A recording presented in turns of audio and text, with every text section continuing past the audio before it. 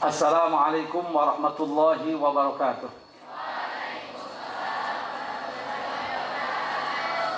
Innal hamdalillah nahmaduhu wa nasta'inuhu wa nastaghfiruhu wa natubu ilaih. Wa na'udzu billahi min shururi anfusina wa min sayyiati a'malina. May yahdihillahu fala mudilla lahu wa may yudlil fala hadiya lahu.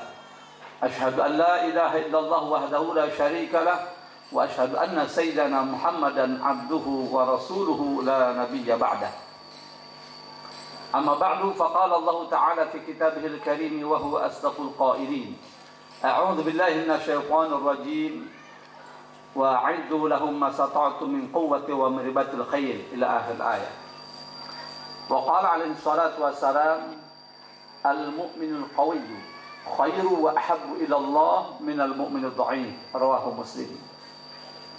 Shadaqallahul azim wa shadaqa rasulul karim wa nahnu ala dzalika minasyahidin wa syakirin walhamdulillahi rabbil alamin. Anak-anakku sekalian yang berbahagia, juga Dewan Guru Pondok Pesantren Fajrussalam yang dimuliakan Allah. Alhamdulillah wa syukurillah, pada kesempatan pagi hari yang cerah ini, dengan rahmat, izin dan karunia-Nya lah kita dapat melaksanakan kegiatan rutin tahunan, yaitu upacara dan merangka pembukaan Pekan Olahraga dan Seni di Pondok Pesantren Fajrussalam, dan ini juga dalam rangkaian Khutbatul Arsy, Pekan Perkenalan di Pondok. Utamanya adalah memperkenalkan kepada santri-santri yang baru, namun juga mengingatkan kepada santri-santri yang lama bahwa selama 1 tahun ke depan, insya Allah ada banyak kegiatan selain program belajar atau belajar mengajar di pondok kita ini. Dalam arti formal juga ada ekstrakurikulernya, ada kegiatan olahraganya. Nah, maka pada kegiatan seperti ini, yaitu pembukaan Pekan Olahraga dan Seni pondok kita tercinta Fajrussalam ini, memperkenalkan para santri-santri yang baru khususnya bahwa selama 1 tahun ke depan, inilah diantaranya olahraga-olahraga yang akan nanti kalian ikuti insya Allah. Olahraga sungguh sangat penting bagi kesehatan kita, baik jasmani juga rohani. Maka mengapa di pondok kita diadakan kegiatan olahraga dan juga seni? Tentu ada hujahnya, ada dalilnya. Di antaranya yang termaktub dalam surat Al-Anfal ayat 60, wa'iddu lahum mastata'tum min quwwatin wa min ribatil khayl turhibuna bihi aduwallahu wa aduwakum ila akhir ayat. Dan persiapkanlah diri kalian sekemampuan kalian. Persiapkanlah oleh kalian sekemampuan kalian dari segala jenis kekuatan, baik dengan menambah kuda perang. Nah, di situ dari segala jenis kekuatan. Dalam tafsir Adul Mangthur dijelaskan bahwa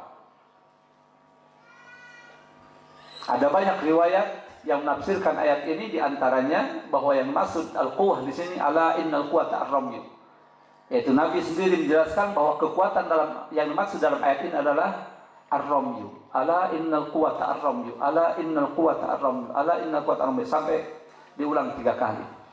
Bahwa yang maksud dalam kekuatan, dengan kekuatan dalam ayat ini adalah memanah dan memanah. Namun sungguh pun demikian tidak cukup hanya satu saja, bahkan dalam ayat ini pun wa miribatil khayl, ya, untuk memelihara, mempersiapkan kuda-kuda perang. Maka tercatat dalam sirah nabawiyah yang bersumber dari hadis-hadis sahih, ada 6 olahraga yang dicontohkan oleh Nabi SAW. Bahkan di abad kelima itu sudah ada satu kitab yang menjelaskan tentang pentingnya olahraga. Bahkan di zaman as-salafus salih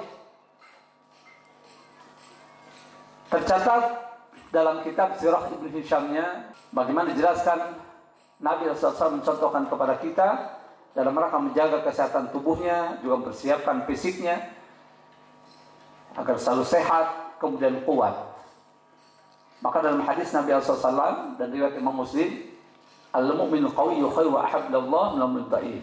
Seorang mukmin yang kuat fisiknya, kuat akidahnya, kuat imannya, kuat keilmuannya, itu lebih baik dan lebih dicintai oleh Allah Subhanahu wa taala daripada mukmin yang lemah fisiknya, lemah akalnya, IQ-nya, lemah akidahnya, lemah kesehatan.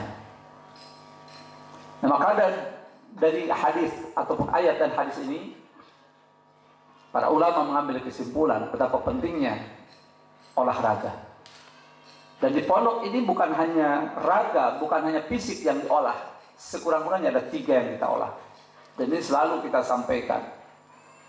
Olah fikir ya, dengan ilmu-ilmu pengetahuan itu, ilmu syariatnya, wawasan keilmuan yang lainnya.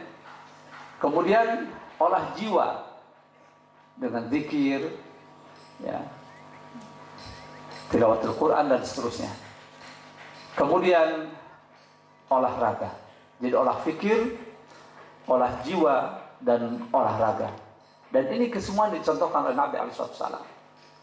Tadi dalam sirah Ibn Hisham dan juga sirah yang lainnya tercatat bahwa ada 6 olahraga yang dicontohkan Nabi SAW. Yang pertama, olahraga berkuda. Ini tepat kali ini panitia mengatakan tema Garuda. Singkatnya memang harus ringkat, singkatan itu harus ringkas. Ya, gerakan aktivasi berkuda atau olahraga berkuda. Jadi Garuda, gerakan aktivasi olahraga berkuda. Insya Allah mulai tahun ini olahraga berkuda, walaupun memang memanas sudah dimulai dari 2 tahun yang lalu, lebih diaktifkan lagi tahun ini, kemudian insya Allah kedepannya ditambah dengan berkuda. Dan sudah dimulai, ya. Insya Allah kita akan lebih sempurnakan lagi olahraga di Pondok Pesantren ini, insya Allah. Nah, yang pertama berkuda. Banyak hadis-hadis sahih yang menjelaskan tentang keutamaan kuda. Di antaranya hadis sahih, al-barakat fi nawasil khair. Keberkahan itu ada pada ubun-ubun kuda. Maka sunnah ketika akan melaksanakan olahraga berkuda, dipegang dulu ubun-ubunnya, diusap. Dipegang kemudian diusap. Dan insya Allah nanti para coach, para pelatih akan memberikan ya, contohnya, kemudian juga ada cara-cara, adab-adab dan sebagainya, doa-doanya dan seterusnya. Kemudian juga pentingnya berkuda ini, bahkan Sayyidina Umar bin Khattab radhiyallahu anhu, sahabat Nabi SAW, pernah mengirim surat kepada ahli Syam. Isi surat itu diantaranya an-'allimu auladakum as-sibahah wal furusiyah. Ajarkanlah anak-anakmu untuk berenang dan juga berkuda. Riwayat yang versi yang lain, ar-rimayah wal furusiyah, memanah dan berkuda.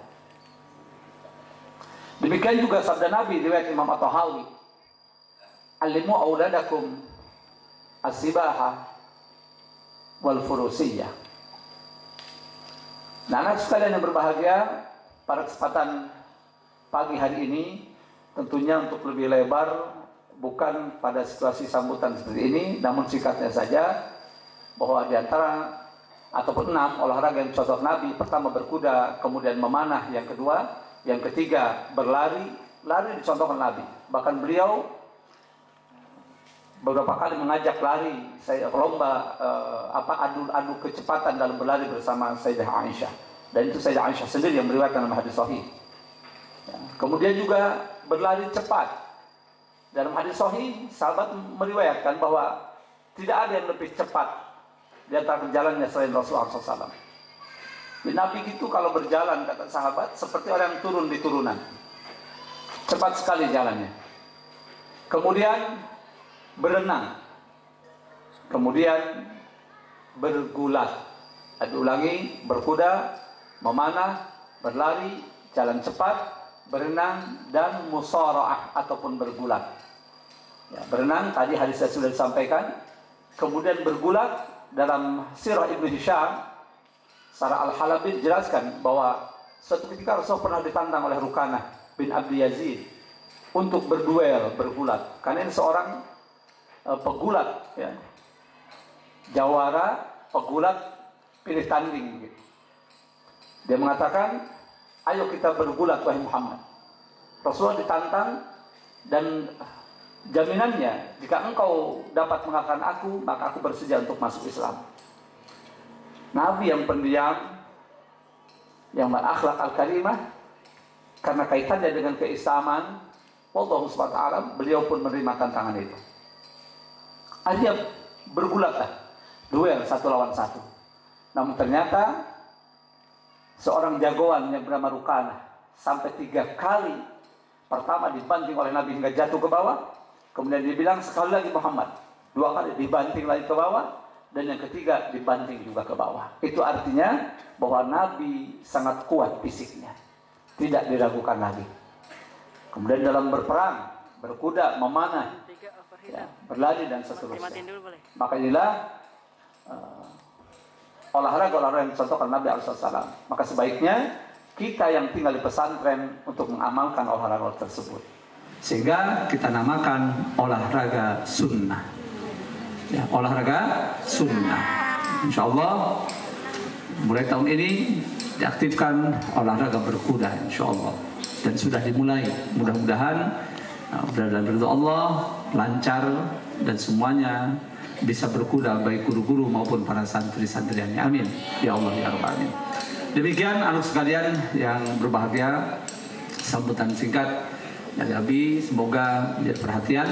Sekali lagi jaga kesehatan, karena di pondok ini terutama santri baru, ingat kalian akan diolah, ya, semua akan diolah dengan kategori 3 tadi, olah 3, ya. Apa? Yang pertama olahraga, apa? Olah fikir. Kedua olah jiwa. Yang ketiga olahraga. Jadi fisiknya diolah, pikirannya juga diolah, jiwanya pun diolah.